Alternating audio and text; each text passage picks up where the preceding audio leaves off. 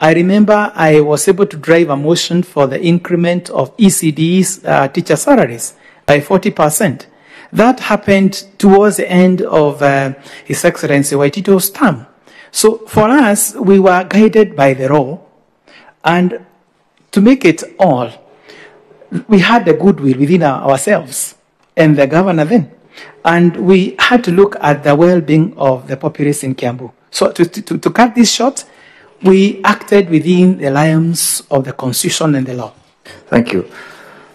Now, that's interesting. There were major scandals involving the use of finances, county finances, resources. Eventually, the county government was actually suspended. And you want to say, and you're part of that government, and you said in your opening statement that you're collectively responsible to the governor. And you want to say that you just acted without taking note of all these things, and they didn't affect you at all? Sir, you realize that a CECM, yes, is directly answerable to the governor, and they function collectively as CECMs. But you realize that the county assembly has an oversight role.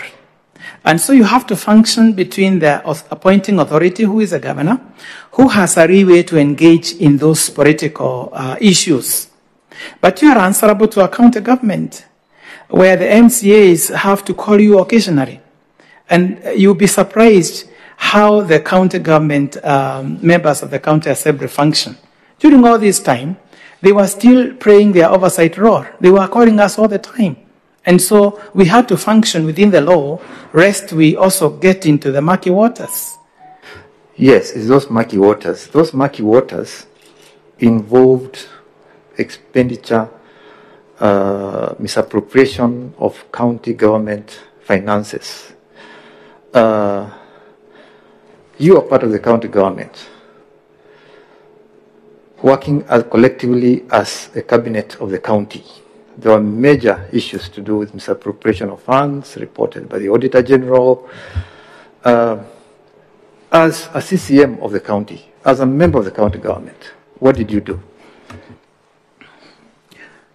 Mr. Choka, we could see that coming, and where it was clear that some of the units within the county were not sometimes following the rule of law.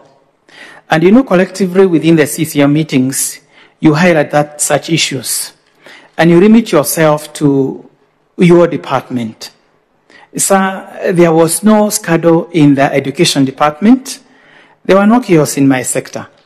And much of what we hear in the public was not directly a function of the then appointing authority, but those his powers were delegated to, especially the chief officers.